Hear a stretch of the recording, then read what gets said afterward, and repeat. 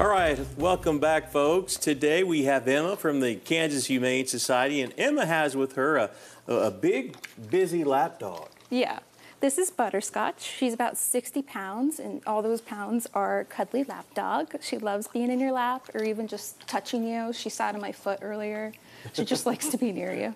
And you said she came to the Humane Society as a stray? Yeah, she actually came to us as a stray from our neighbors at Wichita Animal Services.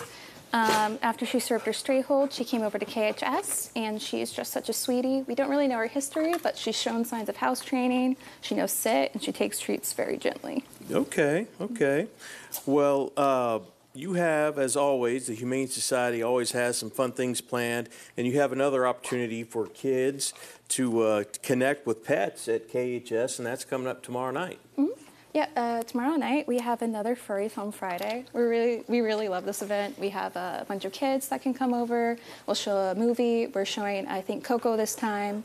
And we'll bring animals in throughout the movie for them to interact with. I think we did a bunch of kittens last time as one of the groups. Okay.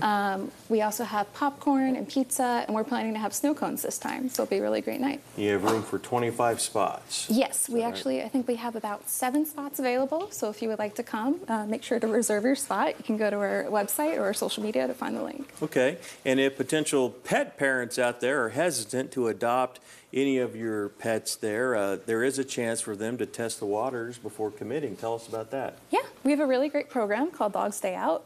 This is also a great program if you want to volunteer but don't necessarily have that much time to commit. It's an outing where you can just come and take a shelter dog out for an hour, up to 4 or 5 hours, I believe. And it's a really fun event. You can just take them on WSU campus. You can get them a pup cup.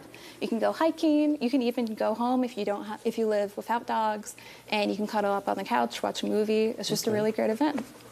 Great way to test drive. Yeah, it's a great way to get the dogs out of the shelter, get to see what their personalities are like outside of the shelter walls, and it's also a great distressing event for them. Okay. Well, you can adopt Butterscotch here by heading over to the Kansas Humane Society off K96 in Hillside, or if you just have a question, call that number on your screen. Emma, thanks so much for stopping by with Miss Butterscotch here. Thank you. You're welcome. And we'll be right back.